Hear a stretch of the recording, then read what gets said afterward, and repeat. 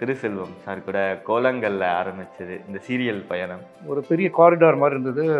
அந்த இடத்துல ஒரு லாஸ்ட்டில் ஒரு டேபிள் போட்டு ஒருத்தர் வந்து உட்காந்துருந்தார், ஏதோ எழுதிட்டு இருந்தார். அவர் தான் திருச்செல்வம் சார். சார் நான் ஆக்ட் பண்ண ரொம்ப ஆசையாக இருக்குது அப்படின்னு கேட்டதுக்கு, ஒரு கேரக்டருக்கு நான் சொல்கிறேன் உங்களுக்கு அப்படின்னு சொன்னார். பிறகு வந்து கோலங்களில் எனக்கு வந்து கிரி அப்படிங்கிற ஒரு கதாபாத்திரத்தை எனக்கு கொடுத்தாங்க. என் பேர் கிரி துவாரகேஷ். ஸோ எனக்கு கோலங்களில் திருச்செல்வம் சார் வச்ச பேர் கிரி. ஸோ எனக்கு ரொம்ப சந்தோஷமாக இருக்கும். அப்போ இன்னும் டபுள் சந்தோஷம். எப்படின்னா, கேரக்டர் பேர் வச்சு கூப்பிட்டா கூட அது என்னோடய சொந்த பேராக இருக்கும். கோலங்களில் இருந்த ஆர்டிஸ்ட் ஒரு சிலரை மட்டும்தான் செலக்டிவாக ஒரு பிக் பண்ணி இப்போ எதிர்நீச்சலில் கொண்டு வந்திருக்காரு. நான் நிறைய நகைச்சுவை பண்ணிட்டு இருந்தேங்க. அதெல்லாம் மாற்றி எனக்கு இன்னைக்கு வந்து ஒரு அதிரடி கேரக்டர் கொடுத்துருக்காரு அரசு அப்படின்னு சொல்லி.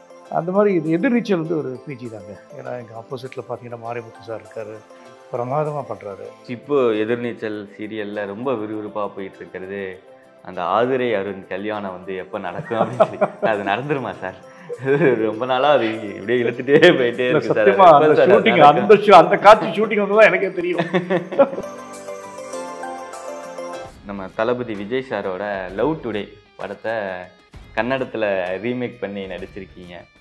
எக்ஸ்ட்ரானரியாக இருந்தது. எனக்கு ஒரு நல்ல வாய்ப்பு கிடச்சிது. நான் சின்னப்பையே வந்து கன்னடத்தில் ஒரு சில படங்கள் நடித்தேன். அதில் லவ் டுடே கூட one of the films. Almost கிட்டத்தட்ட பார்த்தீங்கன்னா அதே மாதிரி கண்ணாடி எல்லாம் போட்டு அதே மாதிரி நான் என்னோடய ஆக்டிங் என்னோடய சில விஷயங்கள்லாம் இருக்கும். திரும்ப ஏதாவது ஒரு படம் ரீமேக் பண்ணணும் அப்படின்னா நம்ம தளபதி சார் நீங்கள் என்ன படத்தை சூஸ் பண்ணி ஒரு ரீமேக் பண்ணலாம்? லோகேஷ் கனகராஜ் அவரோட படம் இருக்குது இல்லையா, master. It's an entertaining film. அது சூப்பராக இருக்கும்.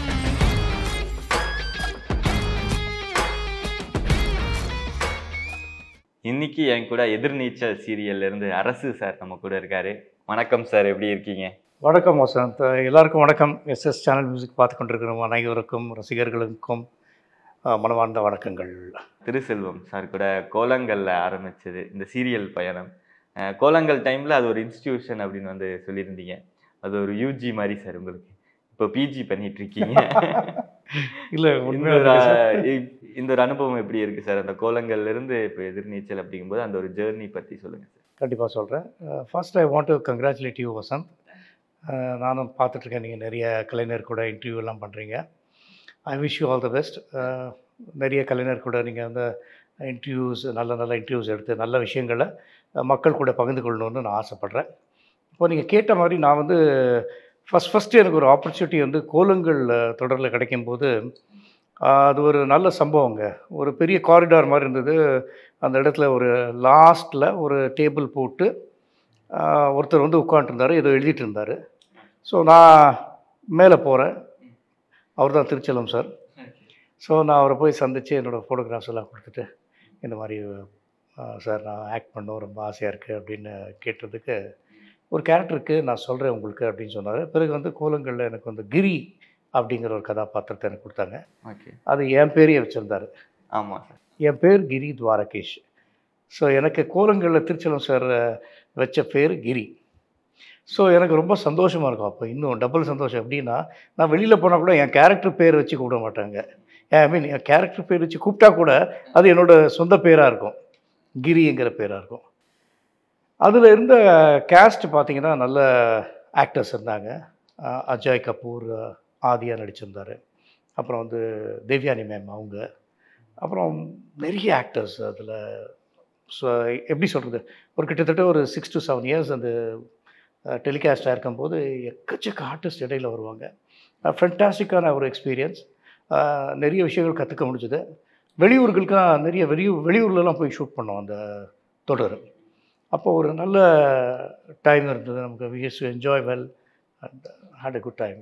கோலங்களில் இருந்த ஆர்டிஸ்ட் ஒரு சிலரை மட்டும்தான் செலக்டிவாக ஒரு பிக் பண்ணி இப்போ எதிர்நீச்சலில் கொண்டு வந்திருக்காரு. அதில் நீங்களும் ஒருத்தர் அப்படிங்கும்போது அது எவ்வளோ சந்தோஷமாக இருக்குது சார்? ரொம்ப சந்தோஷமாக இருக்குங்க. ஏன்னா நான் அவரோட ஜேர்னிலே பார்த்தீங்கன்னா நான் ஆல்மோஸ்ட் கூட இருந்துக்கிட்டே இருக்கேன். நான் ஒரு கோலங்கள் முடித்த பிறகு வேறு சில காட்சிகள், வேறு சில சீரியல்ஸ் எல்லாம் பண்ணாங்க. தொடர்ந்து அந்த சீரியல்ஸும் நான் ஒரு சின்ன கேரக்டர்ஸ் ப்ளே பண்ணிகிட்டே வந்தேன். இப்போ தான் நான் ஃபஸ்ட் டைம் வந்து நான் நிறைய நகைச்சுவை பண்ணிகிட்டு இருந்தேங்க. அதெல்லாம் மாற்றி எனக்கு இன்றைக்கி வந்து ஒரு அதிரடி கேரக்டர் கொடுத்துருக்காரு அரசு அப்படின்னு சொல்லி. மக்கள் வந்து ரொம்ப ரசிக்கிறாங்க அந்த கேரக்டரை. So I am very grateful to him. Thanks lot for showing me in a different way. இப்போ அரசுக்கு கிடைக்கிற அந்த வரவேற்பு பற்றி சொல்லுங்கள் சார் மக்களிடமிருந்து. அதான் நீங்கள் ஃபஸ்ட்டு கொஸ்டின் சொன்னீங்க இல்லையா, அது யூஜி இது பிஜிங்கிற மாதிரி. அந்த மாதிரி இது எதிர்நீச்சல் வந்து ஒரு பிஜி தாங்க. ஏன்னா எங்கள் ஆப்போசிட்டில் பார்த்தீங்கன்னா மாரிமுத்து சார் இருக்கார், பிரமாதமாக பண்ணுறாரு. அதே மாதிரி எல்லா ஆக்டர்ஸும் நம்ம எதிர்நீச்சலை செட் ஆகி கேரக்டர்ஸ்க்கு அவர் தேர்ந்தெடுத்திருக்கிற கேரக்டர்ஸ்க்கு எல்லாருமே பொருத்தமாக இருக்காங்க. ஸோ இவ்வளோ பேர் நடுவில் எங்களுக்கு ஒரு வாய்ப்பு கொடுத்து நாங்கள் அதை ஒரு சில கேரக்டர்ஸ் நாங்கள் வந்து மாரிமுத்து சார் கூட பேசுகிறது, அந்த ஆதிகுணசேகரன் கேரக்டர், அரசு கேரக்டர் வந்து பேசும்போது ஒரு போட்டி இருக்கும். அந்த மாதிரி ஜனங்க வந்து ரொம்ப ரசிக்கிறாங்க. இன்னைக்கு எதிர்நீச்சல் சீரியல் எல்லா பக்கமும் போய் சேர்ந்து அடைஞ்சிருக்கு சார் வெற்றியா. இதுக்கு என்ன காரணம் நினைக்கிறீங்க? இன்னைக்கு இவ்வளோ பெரிய ஒரு ரீச் இருக்குது அப்படிங்கிறதுக்கு என்ன ஒரு காரணம்னு நினைக்கிறீங்க? ஓன்லி கண்டென்ட் தாங்க. அந்த கண்டென்ட் வந்து இன்றைக்கும் மக்களுக்கு வந்து போய் சேருது. நம்ம நிறைய மாற்றங்கள் நம்ம உலகத்தில் வந்திருந்தாலும் ஸ்டில் உமனை வந்து நம்ம பார்க்குற விதம் வந்து எனக்கு தெரிஞ்சு இன்னும் முழுமையாக மாறலன்னு நினைக்கிறேன். அதனால் ஜனங்க அதை ரொம்ப விரும்பி பார்க்குறாங்க. ஓ, இப்படியெல்லாம் இருக்காங்களா, இல்லை இப்படிலாம் நடக்குதா, சரி இது அதை எப்படி ஃபேஸ் பண்ணுறாங்க, இப்படியெல்லாம் உலகத்தில் எப்படிலாம் ஆள் இருக்காங்க. அதாவது இல்லைன்னா ஒரு கிரே ஷேடுங்கிறது எல்லாருக்குள்ளேயும் இருக்கும். அதை வந்து இந்த சீரியலில் வந்து டைரக்டர் வந்து ஒரு மைல்டாக அப்படி எல்லா கேரக்டர்ஸ்க்கும் என்னென்ன மாதிரி இருக்கலாம், எப்படி பிஹேவ் பண்ணுவாங்கங்கிறத ஃபஸ்ட் கிளாஸாக காட்டிகிட்ருக்காரு. இப்போ எதிர்நீச்சல் சீரியலில் ரொம்ப விறுவிறுப்பாக போயிட்டு இருக்கிறது அந்த ஆதிரை அருண் கல்யாணம் வந்து எப்போ நடக்கும் அப்படின்னு சொல்லி. அது நடந்துருமா சார்? ரொம்ப நாளாக அது இப்படியே இழுத்துட்டே போயிட்டே இருக்கு சார். அந்த காட்சி ஷூட்டிங் வந்து தான் எனக்கே தெரியும் நடந்துதான் இல்லையா. அந்த ஸோ சத்தியமாக தெரியாது. அது வந்து இட்ஸ் அ சீக்ரெட் மாதிரி. ஒரு ஆக்சுவலாக பார்த்தீங்கன்னா ஷூட்டிங் நாங்கள் போகும்போது அவங்க சீன் பேப்பர் கொடுப்பாங்க. ஸோ அன்னன்னைக்கு என்னென்ன பண்ணுறோமோங்கிற மாதிரி தான் போகும். அப்படி ஈவன் ப்ரீவியஸாக பண்ணியிருந்தா கூட டக்குன்னு நம்மளால் சொல்ல முடியாது. ஸோ ஆடியன்ஸ் நீங்கள் வெயிட் பண்ணுங்கள், கண்டிப்பாக நீங்களே பார்ப்பீங்க ஆதிரா யாரை கட்டிக்க போகிறான்னு. ஏன்னா இருக்கிற பிரச்சனை பத்தாதுன்னு புதுசாக ஒரு பிரச்சனை வேறு வந்திருக்கு சார். ஜனனியோட மாமா பொண்ணு அப்படின்னு சொல்லி அவங்க வந்து நம்ம எஸ்கேஆர் ஃபேமிலியாக மட்டன் தட்டி பேசுறது, அதெல்லாம் பார்க்கும்போது உங்களுக்கு வந்து கோபமாக வரலையா சார்? இதுக்கு வந்து நீங்கள் ஒரு அரசாக இப்போ பதில் சொல்லணும் சார். இல்லை, கண்டிப்பாக கோவம் வருங்க. என்ன சொல்கிறது, லாட் ஆஃப் திங்ஸ், இல்லை நிறைய விஷயங்கள் இருக்குது. அதெல்லாம் அது அந்த கேரக்டர் அரசுன்னும் போது அது கோவம் வரும். எனக்கு என்னோடய ஆசை அரசாக எனக்கு என்ன ஆசைன்னா, எங்கள் அண்ணனை ஏமாற்றி சில விஷயங்கள் நடந்திருக்கு. எங்கள் குடும்பத்துக்கு விரோதமாக குணசேகரன் செஞ்சுருக்காரு. ஸோ அதெல்லாம் சரியாக்கணும். என் தம்பியோட வாழ்க்கையும் நல்லா இருக்கணும். அதனால் ஆதிரா எங்கள் குடும்பத்துக்கு வந்தால் கண்டிப்பாக நல்லா தான் இருப்பாங்க. எங்கள் வீட்டில் இருக்கிற ஃப்ரீடம் அவங்களுக்கு எப்போவுமே பெஸ்ட்டாக இருக்கும். ஆனால் அது சொத்துக்காக தான் அப்படின்னு சொல்லி அது ஒரு பாட்டு எங்ககிட்டேருந்து எடுத்தது தான் நாங்கள் கேட்குறோம். அப்போ சொத்துக்காக நீங்கள் கல்யாணம் பண்ணி வைக்கல, கல்யாணம் பண்ணணும்னு நீங்கள் ஆசைப்படலையா சார்? இல்லை, அவனுக்கு பிடிச்சிருக்கு, அதனால தானே. முதல்ல பார்த்தீங்கன்னா தம்பி வந்து ஒருத்தரை பிடிச்சிருக்குன்னா, இத்தனைக்கும் பார்த்தீங்கன்னா நமக்குள்ளே ஒரு பகை இருக்குது. இருந்தாலும் சரி, அவன் பிடிச்சிருக்குன்னா, ஸோ இதில் ஒரு பழைய ஒரு விஷயம் இருக்குது, அதை என்ன அப்படிங்கிற மாதிரி தான் சரியாக்கும் அப்படின்ட்டு இவனையும் கல்யாணம் பண்ணி வைப்போம், அதையும் சரியாக்கும்ங்கிற மாதிரி நினச்சி நாங்கள் பண்ணிகிட்ருக்கோம். கதை எப்படி போகுதுன்னு பார்ப்போம். கோலங்கள் ஆரம்பித்து எதிர்நீச்சல் வரைக்கும் சார் நிறைய சீரியல்ஸ் பண்ணிட்டீங்க, நிறைய சேனல்ஸில் நிறையா சீரியல்ஸ் பண்ணிட்டீங்க. ஒவ்வொரு சீரியல்லையுமே உங்களோட கதாபாத்திரம் பார்க்கும்போது டிஃப்ரெண்ட்டாக இருக்குது சார். அது யூனிக்காக ஒன்று சூஸ் பண்ணுறீங்களா சார் இந்த ஒரு கேரக்டர்? அது எப்படி சார்? ஆக்சுவலாக உண்மையாக சொல்ல போனால் நாங்கள் சூஸ் பண்ணுறதில்ல, நமக்கு வரது தான். அது நமக்கு சில வாட்டி வந்து கரெக்டாக அமைஞ்சிரும். நம்ம தேடி போனால் கிடைக்காதுங்க. அதனால் நம்ம மனசில் அதை சிந்திக்கக்கூடாதுன்னு இல்லை, நம்ம சிந்தித்து செயல்படணும். ஆனால் கிடைக்காம இருக்காது.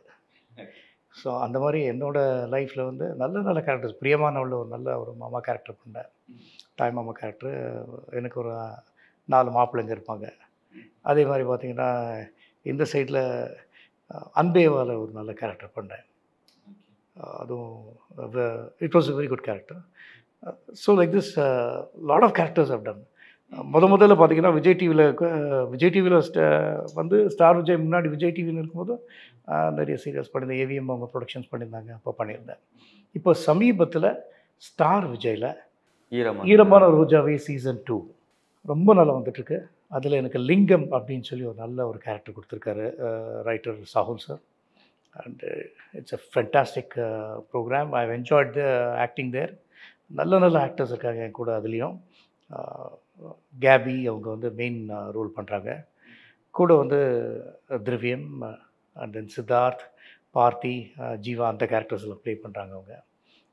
Lot of good characters and நல்ல ஃபன்னாக எமோஷ்னலான ஒரு கேரக்டர் கொடுத்துருக்காங்க எனக்கு அதில். இன்ஃபேக்ட் எனக்கு சில சீன்ஸ் எல்லாம் வந்து ரொம்ப பிடிச்சிருந்தது ஈரமான ரோஜாவில். ஸோ உங்களோட இந்த சினிமா கெரியர் எடுத்து பார்க்கும்போது நீங்கள் வந்து ஒரு ஆக்டராக தான் உங்களோட பயணத்தை வந்து ஆரம்பிச்சிருக்கீங்க. அதுக்கப்புறம் தொடர்ந்து சினிமா நிறையா பண்ணாமல் சீரியல்ஸ் தான் சார் அதிகமாக பண்ணிகிட்டே இருக்கீங்க. ஏன் சினிமா கொஞ்சம் தவிர்த்துட்டீங்களா? இடையில் நான் நிறைய ஃபிலிம்ஸ் ஆப்பர்ச்சுனிட்டிஸ் வந்தப்போ ஃபிலிம்ஸ்லாம் பண்ணியிருக்கேன். சில காரணங்களால் சில படங்கள் வெளியில் வர முடியல. சில படங்கள் வந்து நான் சின்ன கேரக்டர்ஸ் பண்ணியிருக்கேன். அது முக்கியமாக பார்த்தீங்கன்னா யுவன் தந்திரனில் பார்த்தீங்கன்னா ஒரு நல்ல கேரக்டர் ஒன்று பண்ணியிருக்கேன் நான். அதாவது மெயினாக வந்து அந்த ஒரு விஷயம் நடந்துகிட்ருக்கோம். ஹீரோவை கண்டுபிடிக்கணும் ஒருத்தர் வந்து. ஸோ அதை வந்து ஒரு டீமாக வச்சு ஹேக்கர்ஸ் எல்லாம் வச்சு அவன் என்ன பண்ணுறானோ அதை பிடிக்கிற மாதிரி ஒரு கேரக்டர் செகண்ட் ஹாஃப்லேயும் வரும். ஸோ அந்த மாதிரி சில கேரக்டர்ஸ் சில மூவிஸில் பண்ணியிருக்கேன். மெயினாக வந்து இப்போது ஒரு ஃபியூ ஃபிலிம்ஸ் ரெடியாக இருக்குது. ஐ திங்க் விரைவில் நீங்கள்லாம் பெரிய திரையில் பார்ப்பீங்க. அண்ட் அதுவும் ஹியூமரஸாக தான் பண்ணியிருக்கேன். அது என்னென்ன படம்னு சொல்ல முடியுமா சார்? கோல்மால் அப்படின்ற ஒரு படம் நான் நடிச்சிருக்கேன். ஒரு நல்ல கேரக்டர் பண்ணியிருக்கேன். அதில் நிறைய ஆக்டர்ஸ் இருக்காங்க. யோகி பாபு சார் இருக்காங்க, ஜீவா இருக்காங்க, அப்புறம் வந்து மிர்ச்சி சிவா இருக்காங்க. And then lot of other actors R தேர். ஒரு ஹியூஜ் கேஸ்ட். அதில் அதனால் ஒரு நல்ல ஒரு கேரக்டர் பண்ணியிருக்கேன். இட்ஸ் ஷார்ட் இன் அப்ராடில் ஷூட் பண்ணியிருக்காங்க, மொரீஷியஸில். ஸோ ரொம்ப நல்லா வந்திருக்கு. பொன்குமரன் சார் டைரக்டர் அதுக்கு. ஸோ அவர் வந்து நல்ல வாய்ப்பு கொடுத்ததே பெரிய விஷயம். அண்டு அவர் யாருன்னா நம்ம எல்லாருக்கும் தெரிஞ்சிருக்கோம், லிங்கா படத்தோட ஸ்டோரி ரைட்டர். நம்ம தளபதி விஜய் சாரோட லவ் டுடே படத்தை கன்னடத்தில் ரீமேக் பண்ணி நடிச்சிருக்கீங்க. அதோட அனுபவம் பற்றி சொல்லுங்கள். எக்ஸ்ட்ரானரியாக இருந்தது. எனக்கு ஒரு நல்ல வாய்ப்பு கிடச்சிது. நான் சின்னப்பையே வந்து கன்னடத்தில் ஒரு சில படங்கள் நடித்தேன். அதில் லவ் டுடே கூட ஒன் ஆஃப் த ஃபிலிம்ஸ். ரொம்ப நல்ல ஸ்டோரி அது. ஸோ ஆல்மோஸ்ட் கிட்டத்தட்ட பார்த்தீங்கன்னா அதே மாதிரி கண்ணாடியெல்லாம் போட்டு அதே மாதிரி நான் என்னோடய ஆக்டிங் என்னோடய சில விஷயங்கள்லாம் இருக்கும். ஏன்னா அந்த லவ் டுடே படம் அவ்வளோ பிடிச்சிருந்தது. ஒரு நல்ல பையனாக எப்படி இருக்கார் இவர் அப்படிங்கிற மாதிரி அந்த ஒரு டெஃபினிஷன் இருக்கும். அது வரைக்கும் ஒரு காலேஜ் மூவிஸில் பார்த்தீங்கன்னா வித்தியாசமாக இருக்கும் அந்த காலேஜ் கேரக்டர்ஸ்னால, ட்ரெஸ்ஸிங்லேருந்து எல்லாம். பட் இந்த படத்தில் விஜய் சாரோட அவரோட ட்ரெஸ்ஸிங், அவரோட வே ஆஃப் அந்த கம்யூனிகேஷன்லாம் வந்து பார்த்திங்கன்னா ரொம்ப நல்லாயிருக்கும். ஒரு டாக்டரோட சன்னு அது ரொம்ப நல்லா அழகாக காட்டியிருந்தாங்க அது. So it's a memorable film that I am glad that I got an opportunity to do something similar. அதுக்கு கிடைச்ச ரெஸ்பான்ஸ் அப்போ அந்த டைமில் எப்படி இருந்துச்சு? நல்லா இருந்தது. அது நல்ல படம். அதன் பிறகு சில அதர் மூவிஸ் ஆல்சோ நான் பண்ணியிருக்கேன். சவுக்கா அப்படின்னு சொல்லி ஒரு படம் பண்ணேன். அதில் ஒரு நல்ல ஒரு கேரக்டர் ஒன்று பண்ணேன். அது எங்கள் ஓன் ப்ரொடக்ஷன். அதன் பிறகு வந்து நம்ம பிச்சைக்காரன் படம் தமிழில் வந்து மிகப்பெரிய வெற்றி அடைஞ்சது. அந்த படத்தை நம்ம கன்னடாவில் ரீமேக் பண்ணோம். அதில் பக்ஸ் கேரக்டர் நான் பண்ணேன். இப்போது சமீபத்தில் திரும்ப ஏதாவது ஒரு படம் ரீமேக் பண்ணணும் அப்படின்னா நம்ம தளபதி சார் நீங்கள் என்ன படத்தை சூஸ் பண்ணி ஒரு ரீமேக் பண்ணலாம்? விஜய் சார் தான் ஆல் டைம் ஃபேவரட் அப்படின்லாம் சொல்ல முடியாது. எல்லா படமே அவரது. இப்போ ரீசெண்டாக பார்த்தீங்கன்னா எல்லா படமும் ரொம்ப பிடிக்கும். இந்த படமே நம்ம லாஸ்ட் படம் லோகேஷ் கனகராஜ் அவரோட படம் இருக்குது இல்லையா, master. It's an entertaining film. அது சூப்பராக இருக்கும். அதனால் அது திரும்ப ரீமேக் பண்ணால் நல்லா இருக்கும் அப்படின்னு சொல்லி எங்களோட ஆசை. ஆக்ஷன் ரொம்ப பண்ணலாம். ஓகே சார், அதுலேயும் நீங்களும் ஹீரோவாக நடித்தா நல்லா இருக்கும் சார். அப்படியே ஒரு ஆசை அப்படின்னா மாஸ்டர் படம் நல்ல ஸ்லீக்கான ஒரு ஆக்ஷன் மூவி. அது ஃபென்டாஸ்டிக்காக இருக்கும். பட் என்னன்னா மோரோவர் அவர் மாதிரி நடிக்கிறத விட, இல்லை அந்த மாதிரி நான் ஆசைப்படுறத விட, எனக்கு ஒரே ஒரு ஆசை அவரோடு நடிக்கணும்னு. Is a very good performer, ஒரு நல்ல மனிதர். இன்றைக்கி மக்கள் மத்தியில் அவ்வளோ நல்ல ஒரு பேர் வாங்கி அவரை மக்களை ரொம்ப நல்ல மனோரஞ்சனம் பண்ணிகிட்ருக்காங்க. Entertainment to the best with good values. So I really appreciate that. That will be my answer. ஆக்டராக இருந்திருக்கீங்க, ப்ரொடியூசராக இந்த சினிமா ஃபீல்டில் நிறையா வருஷங்கள் உங்களோட அனுபவம் இருக்குது சார். அப்படிங்கும்போது இப்போ இருக்கிற சினிமா எப்படி மாறி இருக்குன்னு பார்க்குறீங்க? இப்போ நிறையா இந்த சினிமாட்டிக் யூனிவர்ஸ் அப்படின்றாங்க, பேன் இண்டியா ஃபிலிம்ஸ் அப்படின்றாங்க. ஸோ இப்போ இருக்கிற இந்த சினிமாவை எப்படி பார்க்குறீங்க? முன்னாடி வந்து பேன் இண்டியா ஃபிலிம்ஸுங்கிறது ரொம்ப வருஷமாக இருக்குது. பெரிய படங்கள் வந்து ரீமேக் பண்ணியிருக்காங்க அப்போல்லாம். ஈவன் படங்கள் டப் கூட பண்ணியிருக்காங்க. பழைய படங்கள் கூட பல மொழிகள், அதாவது மோர் தென் 7-8 லாங்குவேஜஸ்லாம் பண்ணியிருக்காங்க இந்தியாவில். பார்த்திங்கன்னா நமக்கு தெரியாத அசாமீஸு இந்த மாதிரிலாம் மராட்டி இதெல்லாம் டப் பண்ணியிருக்காங்க நம்ம சவுத் படங்களை. ஸோ அதனால் அது ரொம்ப வருஷமாகவே இருக்குது. பட் இப்போ என்ன ஆயிடுச்சுன்னா ஒரு 4 லாங்குவேஜஸ் சைமல்டேனியஸாக வந்து தயாரித்தவங்களே வந்து டப் பண்ணுறது, இல்லைன்னா அதை வேறு மொழியிலையும் எடுக்கிறது, ஒரு 2 லாங்குவேஜில் எடுக்கிறது, 2 லாங்குவேஜ் டப் பண்ணுறது, அந்த மாதிரி ஒரு விஷயங்கள் வந்திருக்கு. அது ஒரு நல்ல விஷயம். மார்க்கெட் க்ரோ ஆகிட்டுருக்கு. And youngsters are doing brilliant. இன்றைக்கி வந்து ஒரு சினிமாவை கொண்டு போய் மக்கள்கிட்ட சேர்க்கறது அவ்வளோ ஈஸி இல்லை. அப்படி இருக்கிற சூழ்நிலையில் நமக்கு நிறைய வெரைட்டிஸ் ஆஃப் மூவிஸ் வந்து வந்துக்கிட்டே இருக்குது. ஓடிடியில் இருக்குது. இன்றைக்கி வந்து ஒரு ஸ்மால் டவுனில் இருக்கிறவங்க கூட ஒரு ஃபோனில் கூட ஒரு படத்தை எடுத்துடுறாங்க. க்ரியேட்டிவிட்டிக்கு வந்து இன்றைக்கி எண்டே இல்லை. And it's easy. உங்கள் க்ரியேஷனை வந்து நீங்கள் ஜனங்கக்கிட்ட கொண்டு போகிறதுக்கான வே வந்து ரொம்ப ஈஸியாக இருக்குது. Digital film making is fantastic. So I feel that wonderful films are there and wonderful